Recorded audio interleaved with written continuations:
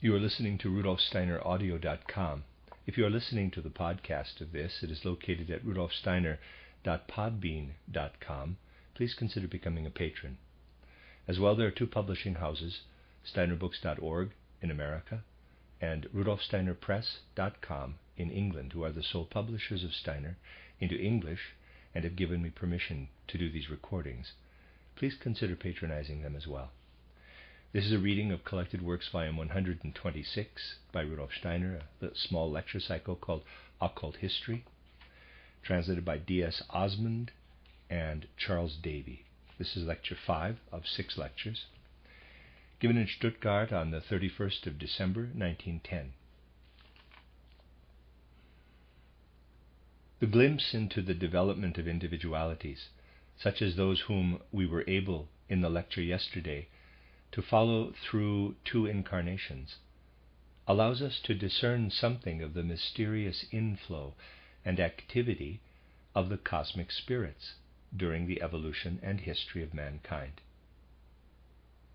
For when we keep before our minds the pictures which, in brief outline at least, came before us yesterday, the pictures of Julian the Apostate and of a later expression of this individuality in history as Tycho Brahe, the great astronomer, one thing may strike us particularly. Precisely in the case of personalities who signify something in history, we can observe that the special qualities of the individuality work over from one incarnation into another, but that what spiritual beings of the higher hierarchies desire to accomplish in history, using single individuals as their instrument, asserts itself in the straightforward course of reincarnation as a modifying factor. For we shall realize that in the 4th century A.D. it was the function of the individuality, who appeared as Julian the Apostate, to give, as it were, a last impetus for the final flaring up of the spiritual wisdom belonging to earlier epochs, and thus to preserve it from the fate that might easily have befallen it if struggling Christianity alone had been left to handle such treasures. And on the other hand, we shall realize that an individuality incarnated in a man whose good fortune it was to be initiated into the Eleusinian mysteries had opportunities on reincarnating for receiving in endless abundance the impulses of the time and the influences of beings working in the way destined for the 16th century.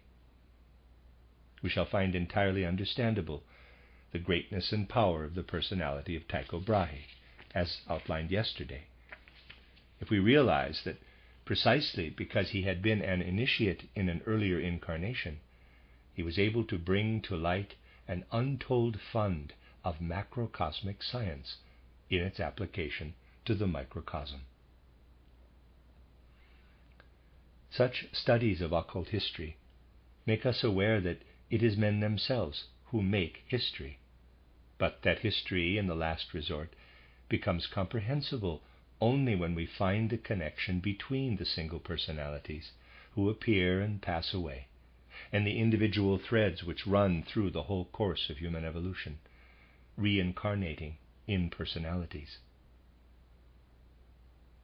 But if we were to understand the historical life of mankind on our earth, we must always associate with it that which streams in from other worlds, supersensible worlds, through the powers of other hierarchies. In the course of these lectures, we have heard how certain high-ranking powers of the hierarchies have worked, through human beings, into all the civilization epochs since the Atlantean catastrophe. This was most strongly evident in the ancient Indian soul, which may be said to have been simply an arena for the inflowing of higher spiritual beings. In the soul of the ancient Persian, it was not so to the same extent. And then we heard how in Egypto-Chaldean civilization, it was even then the mission of the human soul, noticeable particularly in the Babylonian people, to bring the superpersonal down into the personal, the spiritual down to the physical plane.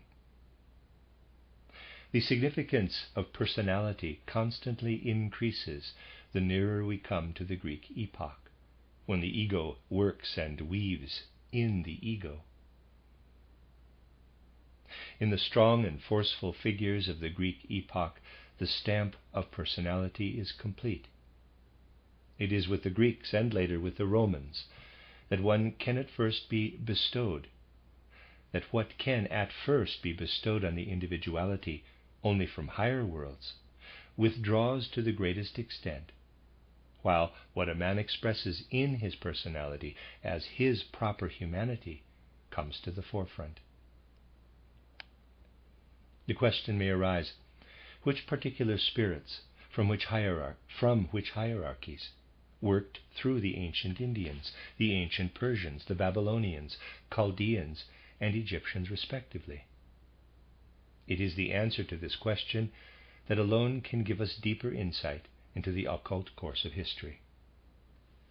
The investigations made possible from occult sources enable us, in a certain sense at any rate, to say which particular beings of the higher hierarchies worked through men as their instruments in each of these periods. Into the ancient Indian soul, which created the civilization immediately following the Atlantean catastrophe, the beings we call the angeloi, the angels, poured their forces. And in a certain connection, it is true to say that when a man of ancient India spoke, when he gave expression to what was active in his soul, it was not his own egohood speaking directly, but an angelos, an angel. Ranking only one stage higher than man, the angel is the hierarchical being most closely related to him, and therefore able, as it were, to speak more directly. It is in the ancient Indian mode of speech that an element foreign to the human comes most strongly into evidence, because the angel, as the being most closely related to man, is able to speak with the greatest directness. This direct expression was less possible for the beings of the higher hierarchies who spoke through the souls of the ancient Persian people, for they were beings of the next higher rank, the archangels. And because these beings stand 2 stages higher than man, what they were able to express by means of human instruments was farther away from their own inherent nature than what the angels could express through the ancient Indians. Thus, stage by stage, everything becomes more human. Nevertheless, this downflow from the higher hierarchies is continuous, unbroken. Through the souls of the Babylonian, Chaldean, Egyptian peoples, the spirits of personality, the archai, express themselves.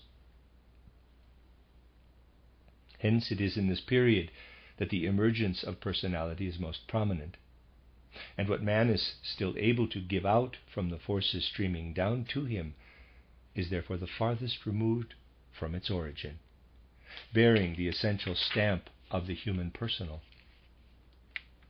And so, as evolution advances to the Egypto-Babylonian epoch, there is a continuing manifestation of the angels, the archangels, and the spirits of personality, archai.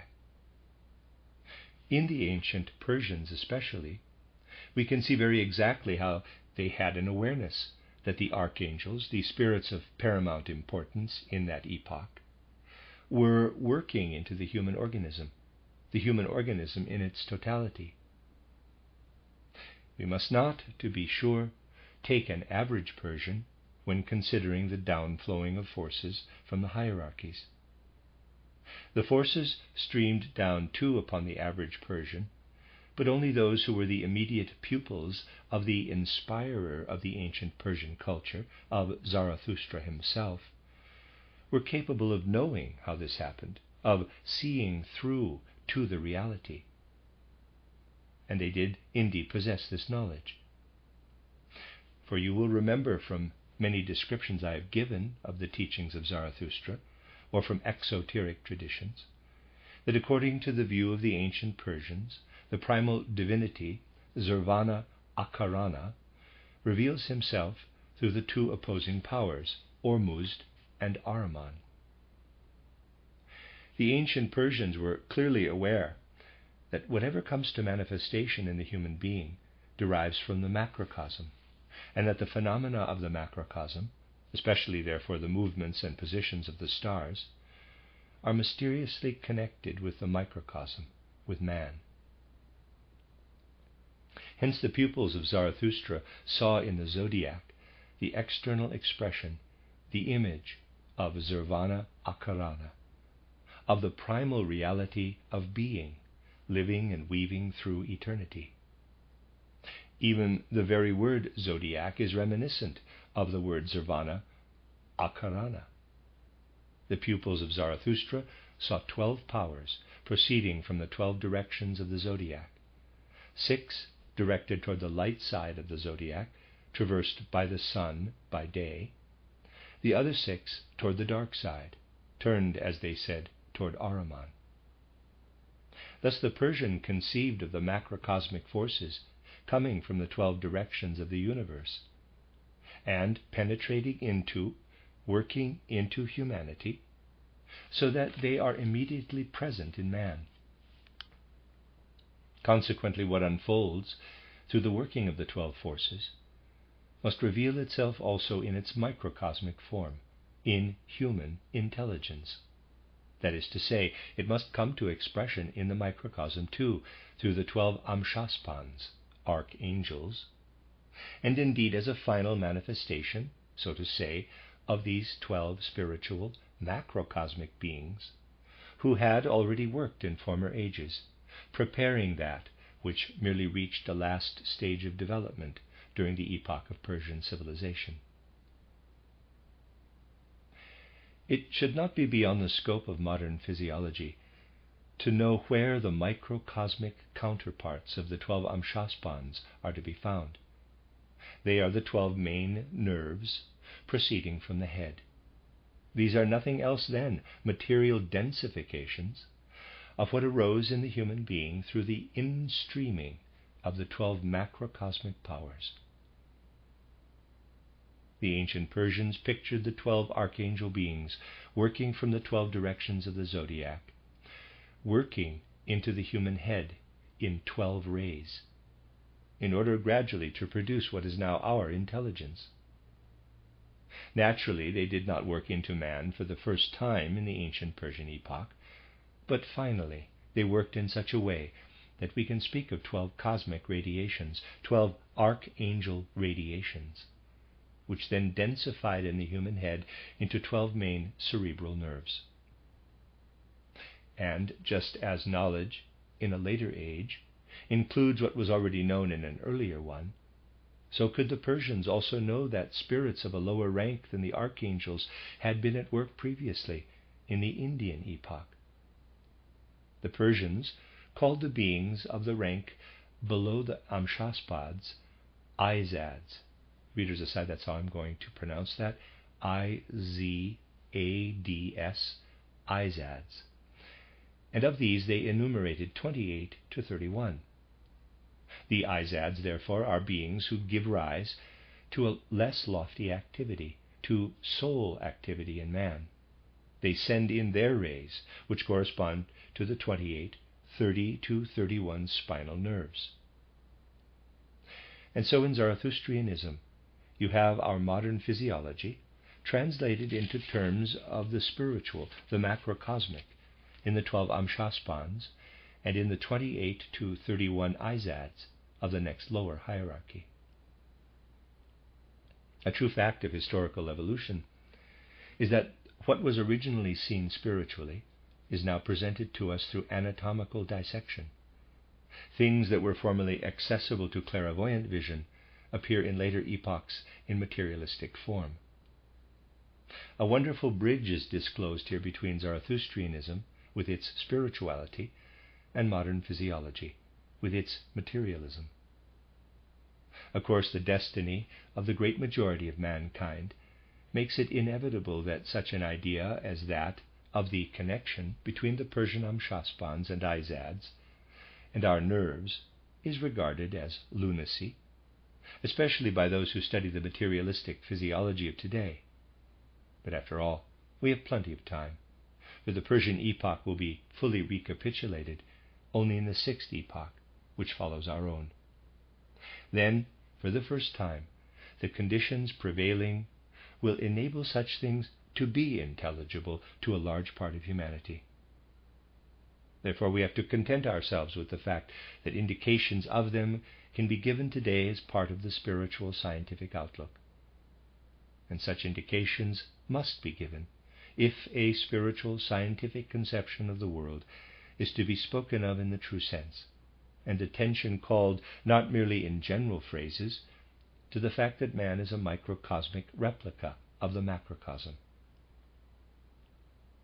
In other regions, too, it has been known that what comes to manifestation in the human being flows in from outside. For example, in certain periods of Germanic mythology, mention is made of 12 streams flowing from Niflheim to Muspelheim. The 12 streams are not meant in the physical material sense, but they are that which, seen by clairvoyance, flows as a kind of reflection from the macrocosm into the human microcosm, the human being who moves over the earth and whose evolution is to be brought about through macrocosmic forces. It must, however, be emphasized that these streams are to be regarded today as astral streams, whereas in the Atlantean epoch, which immediately followed that of Lemuria, and in Lemuria itself they could be seen as etheric streams. So, a planet which is related to the Earth, but represents an earlier stage of development, must reveal some similar phenomenon. And as from a distance things can often be observed which in proximity escape our observation, because what we see is then broken up into details, so in the case of a planet resembling the Earth, when it is sufficiently distant and passing through earlier stages of development, such as those undergone by our Earth, it might be possible even today to observe these 12 streams. To be sure, they will not look quite the same as once they appeared when seen on the Earth. Distance is an essential factor, for if, to take an example, you are standing in the midst of a swarm of gnats, you do not see the swarm with its different shades of density. These are perceived only when you see the swarm from some way off. What I have just said lies at the root of the observations of so-called canals on Mars. It is there a matter of certain streams of force which correspond to an earlier stage of the Earth, and are described in the old Germanic myths as streams flowing from Niflheim to Muspelheim. Naturally, this is rank heresy from the point of view of modern academic physiology and astronomy. But these sciences will have to submit to a great deal of revision in the course of the next few thousand years.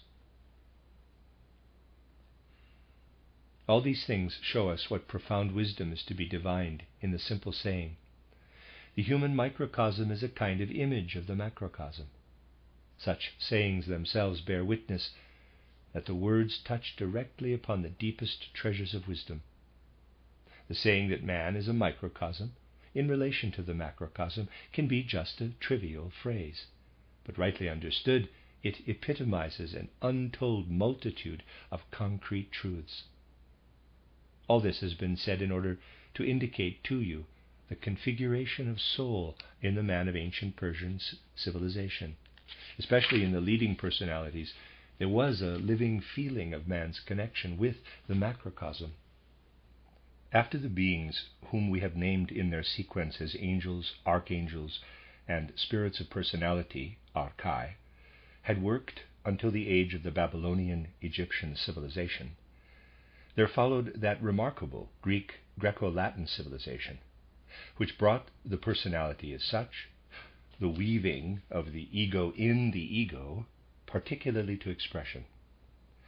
There too certain beings made themselves manifest, the spirits of form, who are one stage higher than the spirits of personality. But the manifestation of these spirits of form was different from that of the spirits of personality, the archangels, and the angels. How do the spirits of personality, the archangels, and the angels manifest in the post-Atlantean epoch. They work into man's inner nature. The angels worked as inspirers of the ancient Indians. The archangels, similarly, in the ancient Persians. But here the influence of the human element already asserted itself to a somewhat greater degree. The spirits of personality, archai, stood as it were behind the souls of the Egyptians, urging them to project the spiritual onto the physical plane. The spirits of form manifest in a different way. They manifest from below upward, as far more powerful spirits, who are not dependent upon using man merely as an instrument. They manifest in the kingdoms of nature around us, in the configuration of the beings of the mineral, plant, and animal kingdoms. And if man would recognize the spirits of form in their manifestation, he must direct his gaze outward. He must observe nature and investigate what has been woven into her by the spirits of form. Consequently, in the Greek epoch, when the paramount manifestation is that of the spirits of form, man does not receive any direct influence as an inspiration. The influence of the spirits of form works far rather in such a way that man is allured by the outer world of sense.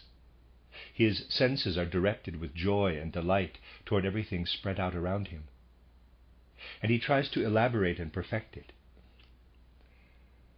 Thus the spirits of form attract him from without, and one of the chief spirits of form is the being designated as Yahweh or Jehovah. Although there are 7 spirits of form, and they work in the different kingdoms of nature, men of the present age have a faculty of perception only for the one spirit, Jehovah. If we reflect on all this, it will be intelligible to us that with the approach of the 4th epoch, man is more or less forsaken by these inner guiding powers, by the angels, archangels, and spirits of personality, and that he turns his gaze entirely to the external world, to the physical horizon, where the spirits of form are in manifestation. They were, of course, already present behind the physical world in earlier times, but they had not, as it were, yielded themselves to human recognition. In the period immediately following the Atlantean catastrophe, the spirits of form had been at work. They had been at work in the kingdoms of nature, in the laws governing wind and weather, in the laws of the plants, animals, and minerals. They had also worked in times more ancient still. But man did not direct his gaze to what then came to meet him externally, for he was inwardly inspired by the other spirits. His attention was diverted from the outer world. How is this to be explained? In what sense are we to understand the fact that these other hierarchies, who are of a lower rank than the spirits of form, asserted their influence so dominantly over against the already existing activity of the spirits of form? This is connected with a definite period in the evolution of the earth as a whole. To the clairvoyant vision, which, with the help of the Akasha Chronicle, looks back into the past, these things present an appearance entirely different from the speculative pictures based on the geological data of the present day. When we go back before the activity of the spirits of personality in the Chaldean epoch, before that of the archangels in the ancient Persian, and of the angels in the ancient Indian epoch, we come to the period when the Atlantean cataclysm was at the height of its fury. We find our way gradually into the conditions then prevailing. This is the time to which the legends of the deluge existing among the different peoples refer. But their picture of it was very different from that drawn from the hypotheses of modern geology. In still earlier Atlantean times, the picture was again quite different. Man was a being capable of transformation. Before this catastrophe, The whole face of the earth was different from anything that can be imagined today. You can well conceive that at that time spiritual hierarchies worked into the earth still more strongly. Between the old influences in the Atlantean epoch and those in the post-Atlantean, there was a boundary period filled by the Atlantean catastrophe, by those events whereby the face of the earth was totally changed in regard to the distribution of water and land. Such periods and changes consequent upon them are connected with mighty processes in the constellation, position and movement of the cosmic bodies connected with the sun. In fact, such periods in the Earth's evolution are determined and directed from macrocosmic space. It would lead too far if I were to attempt to describe to you how these successive periods are directed and regulated by what is called in modern astronomy the precession of the equinoxes. This is connected with the position of the Earth's axis in relation to the axis of the ecliptic, with mighty processes in the constellation of neighboring celestial bodies. And there are definite times when, on account of the particular position of the Earth's axis in relation to these other bodies of the cosmic system, the distribution of warmth and cold on our Earth is radically changed. This position of the Earth's axis in relation to the neighboring stars causes the climatic conditions to change. In the course of something over 25,000 years, the axis of the Earth describes a kind of conical or spherical movement, so that conditions undergone by the Earth at a certain time are undergone again, in a different form, and indeed at a higher stage, after 25,000 to 26,000 years. But between these great periods of time, there are always shorter periods. The process does not go forward in absolute unvarying continuity, but in such a way that certain years are crucial points, deeply incisive times in which momentous happenings take place. And here, because it is of essential significance in the whole historical development of earthly humanity, we may point particularly to the fact that in the 7th millennium before Christ, there was a very specially important astronomical epoch. Important because on account of the constellation brought about by the relative position of the Earth's axis to the neighboring stars, the climatic conditions on Earth culminated in the Atlantean cataclysm. This happened 6,000 to 8,000 years before our era. And the effects of it continued for long ages. Here we can only emphasize what is correct as opposed to the fantastic periods of time that are mentioned. For these happenings lie much less far behind us than is generally believed. During this period, the macrocosmic conditions worked into the physical in such a way as to bring about the mighty physical upheavals of the Atlantean cataclysm, which completely changed the face of the earth. This was the greatest physical transformation of all, the most drastic action of the macrocosm upon the physical earth. Hence, the influence from the macrocosm upon the spirit of man at that time was at its lowest. This epoch, therefore, provided an opportunity for the less powerful beings of the hierarchies to begin to exercise on man a potent influence, which then ebbed gradually away. Thus, when the spirits of form were working powerfully to revolutionize the physical, they had less time to work also upon the spirit of man, with the result that the physical vanished, as it were, from under man's feet. But on the other hand, it was precisely during the time of the Atlantean catastrophe that men were transported most completely into spiritual realms, and only gradually found their way again into the physical world in the post-Atlantean epoch. Now, when you picture that at this time, 6,000 to 8,000 years before the Christian era, the least influence was exercised upon the human spirit, and the strongest influence on the physical conditions of the earth, it will not be difficult for you to conceive that there may be another point of time when the opposite situation comes about, when those who are cognizant of such a matter experience the reverse of these conditions, namely, the least influence upon the physical and the greatest influence, precisely of the spirits of form, upon the human spirit. Hypothetically, you can conceive that there may be a point in history where the reverse of the great Atlantean catastrophe applies. Of course, it will not be so easily noticeable, for the Atlantean catastrophe, when parts of the very earth were blotted out, is bound to be a very striking event for people of our post-Atlantean epoch, with their strong leanings to the physical.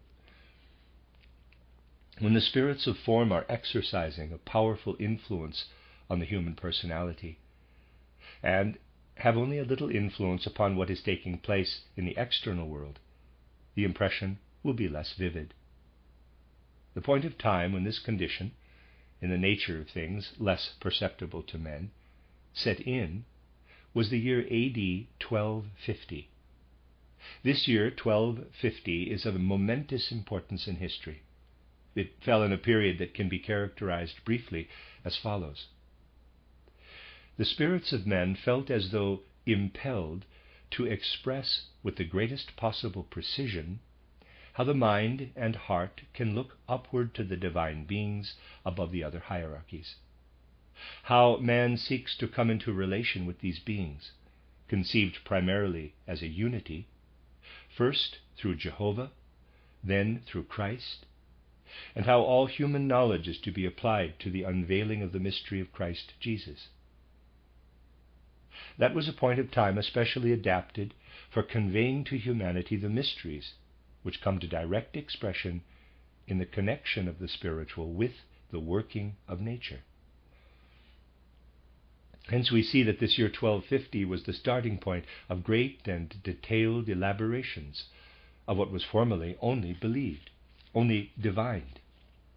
It was the starting point of scholasticism, which is greatly undervalued today. It was also the starting point of revelations which found expression in spirits such as Agrippa of Nettesheim, and which took effect most deeply in Rosicrucianism. This shows that if we want to search for the deeper forces of historical development, we must take stock of conditions quite other than those outwardly in evidence. In point of fact, behind the things of which I have just been speaking, there are also hidden the forces working, for example, in the waves and subsequent ebbing of the Crusades. The whole of European history, especially the flow of happenings between East and West, is attributable solely to the fact that forces are at work behind the events, as I have now indicated. We may therefore say, there are 2 points of time, one of them marked by a great upheaval on the outer physical plane, and the other by a change in character of all that had once resounded in the secrecy of the mysteries. But we must keep well in mind that in all such matters there are again other laws which cut across the main laws.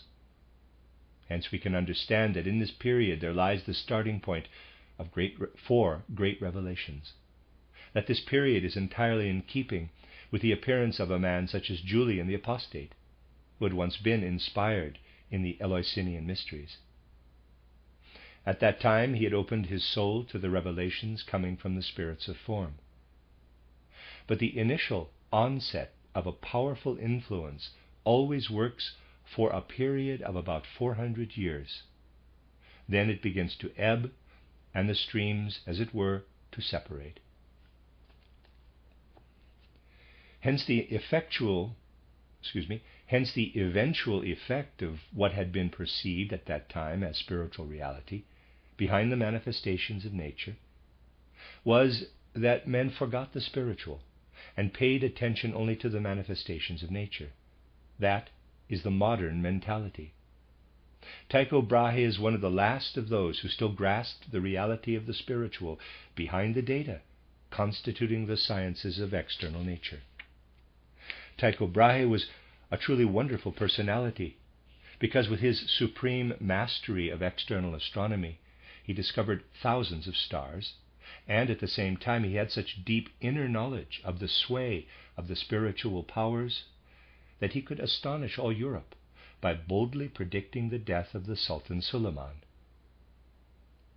We see how out of the spiritual nature knowledge, which begins to appear in 1250 and is exemplified in spirits such as Agrippa of Nettesheim, there gradually emerges what later on amounts merely to perception of the manifestations of external nature, while the inner, the spiritual, remains in that mysterious stream known to us as Rosicrucianism. Then the two streams flow on. It is indeed remarkable how this process shows itself in actual personalities. Once, near the beginning of our German movement, I drew your attention to how in a personality of the 15th century there appears the continuance of a spiritual movement still connected with a certain knowledge of nature, and how the spiritual is then cast aside, and the further course is a purely external one. We can follow this in the case of a single individuality, Nicholas Cusanus, 1401 to 1464. The mere reading of his works, and one can do much more than read, shows clearly that he combined a most penetrating spiritual vision with knowledge of outer nature, especially where this knowledge is clothed in mathematical forms. And because he perceived how difficult this was, in an age moving more and more toward external learning, he entitled his work, with epoch-making humility, titled Docta Ignorantia, Learned Ignorance. He did not, of course, mean to imply that he was himself an utter dunce, but that what he had to say was above the level of what was going to develop as mere external learning. To use a prefix much in vogue nowadays, we may say this learned ignorance is a super-learnedness. Then, as you know, he was born again. It was a case of a very quick reincarnation, as Nicholas Copernicus, 1473 to 1543. The same being who had lived in Nicholas Cusanus continued to work in Nicholas Copernicus. But you can see how far human mentality had moved by that time toward the physical. For the depth of knowledge possessed by Nicholas Cusanus could work in Copernicus only in such a way as to produce the plan of the outer physical cosmos. The knowledge that had lived in Nicholas Cusanus was, as it were, filtered. The spiritual was ignored and recast in terms of external science. There we have a tangible illustration of how that mighty impulse was to work within a short period from the year 1250, which was its central point in time. What streamed into our earth at this point of time worked on its own way. It worked, let me read that again, I think there's a word missing. What streamed into our earth at this point of time worked on in its own way. It worked on in these two streams, one of which is materialistic and will become ever more so, while the other strives for the spiritual, manifesting particularly in what we know as the Rosicrucian revelation, which flowed in greatest intensity from this very starting point, although there had, of course, been previous preparation. So you see that there is a certain epoch, lasting for about 6,000 to 8,000 years, during which Earth evolution passes through an important cycle in regard to the historical facts with which man's development is interwoven. Such cycles are again intersected by others, for periodic forces of the most diverse kinds work into our Earth evolution. Only when we analyze, when we investigate the particular forces and their configurations, only then can we really fathom how things come to pass on the earth. Through all such forces and laws, mankind is brought forward and human progress effected.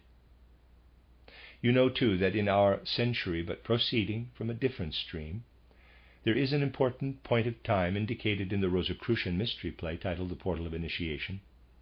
Vision once again into the etheric world and the revelation of Christ in that world. But that belongs to a different stream. I am speaking now more of forces that work into the broad basis of historical happenings. If we want to understand these happenings fully, we must also take into consideration that such crucial points in evolution are always connected with certain positions of the stars, and that in the year 1250 the Earth's axis lay in a definite position and was therefore related in a particular way to the so-called minor axis of the ecliptic. When we take account of the fact that what happens on the Earth is brought about by great celestial conditions, even external climates show us that further specialization and differentiation take place in the sphere of the Earth itself.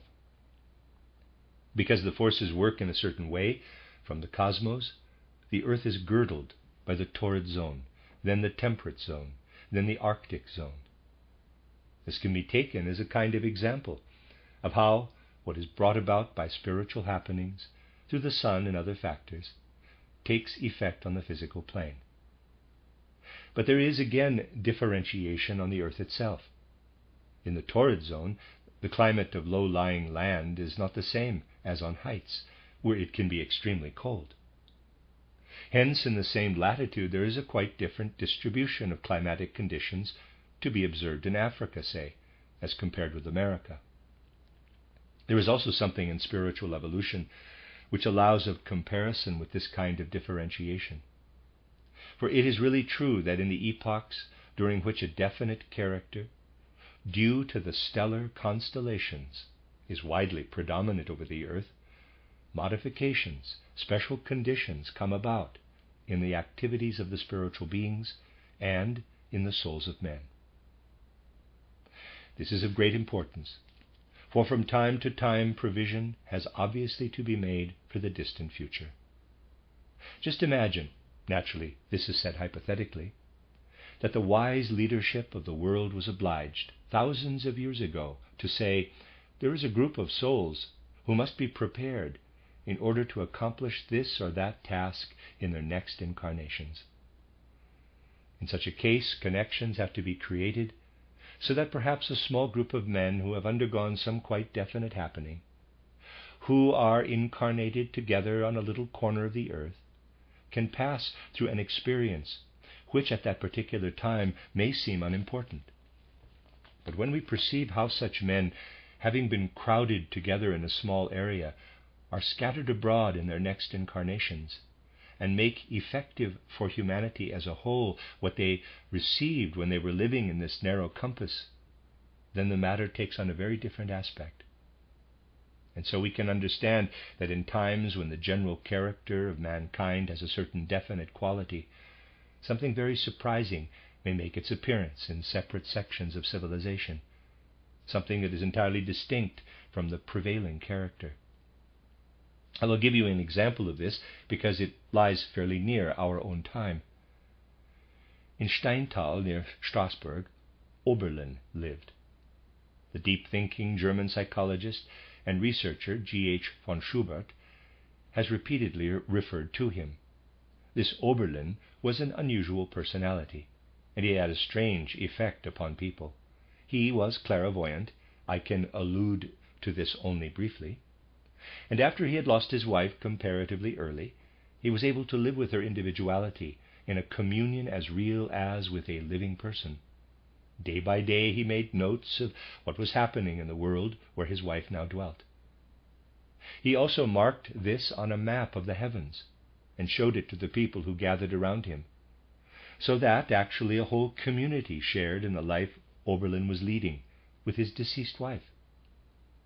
Such a thing is strangely out of place at the turn of the 18th and 19th centuries, but if you take what I have said into consideration, you will grasp what it portends. Things such as were revealed to Oberlin are among the most significant in this domain in modern times. I may perhaps remind you that we now have a very fine literary and historical work dealing with Oberlin and these affairs. It is the novel by Fritz Lienhardt. You will find it extraordinarily stimulating reading, with regard not only to the character of this priest, but also to the cultural conditions of those days. Such things which can easily be underestimated and regarded as chance are able to show us how an occurrence of this kind strikes into evolution, how it can take effect in the whole process of the evolution of mankind. For the human beings who are thrown together in such circumstances, who gather round a personality as the central figure, are destined to undertake certain tasks in later incarnations. So you see, and this is what I wanted to bring before you today, how the great macrocosmic penetration from the vast universe into the souls of men is connected with what may take place in a minute arena. But these things become specially interesting if we connect them with another law, with such points of intersection in evolution as was the year 1250. At that time there was the strongest possible penetration into the souls of men, and that is not so readily noticed as the upheavals of continents. During the Atlantean catastrophe, the spirits of form worked so little into the souls of men that the younger hierarchies held the field, as it were, at that time. Thus the activities of the different ranks of hierarchical beings are distributed. And it is important to know that again in these cyclic movements, certain laws of ascent and decline prevail. I indicated something of this when I said that in the year 1250 there was an impetus and then an ebbing away, which manifested in the current of materialism. Such things are often to be perceived. And it is interesting to notice how cycles of ascent and of decline alternate in the history of mankind. The end of Lecture 5.